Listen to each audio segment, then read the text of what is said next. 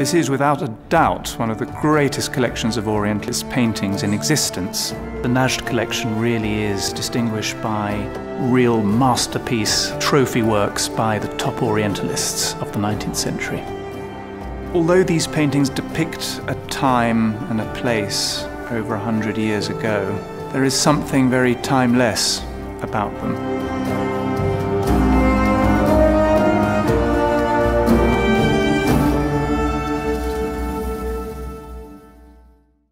The collector was fascinated by this idea of Western artists discovering the Orient.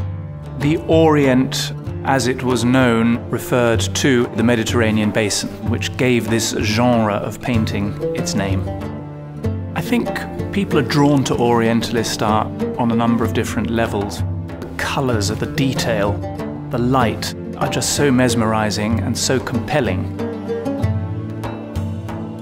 Jean-Léon Gérôme visited Egypt for the first time in 1856 and was captivated.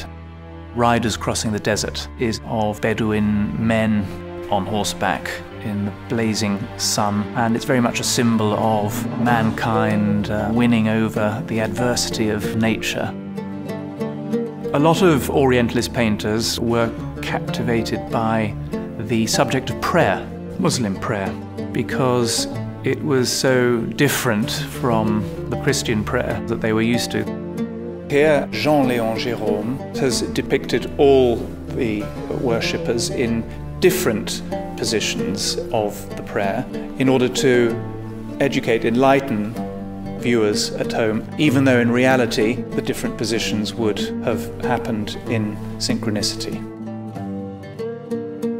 Osman Hamdi Bey is different from all the other artists in the collection in that he came from the region that he painted. The seated figure is, in fact, the artist himself. He often included himself in his paintings as an insider painting his own culture.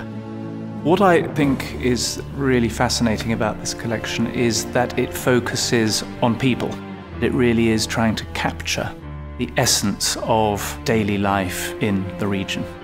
Market Day in Jaffa really is a fantastic, bustling tableau of market day in that city. There are fruit stalls, vegetable stalls, all manner of tradesmen and salesmen. So it really is a fantastically busy scene, all bathed in this wonderful Mediterranean light. These works depict a part of the world as it looked 100 or more years ago, and such a visual record today fills an important place in documenting that part of the world. There are over 20 works by Ludwig Deutsch in the Najd Collection. Deutsch actually used a magnifying glass to achieve some of the detail in his pictures. He captures every link in every bit of chainmail, the jewels in the various weapons, the silk costumes, the mother-of-pearl inlaid furniture, and the decorated masonry. The Najd Collection is one of the last opportunities for potential collectors to secure the very best examples of Orientalist arts.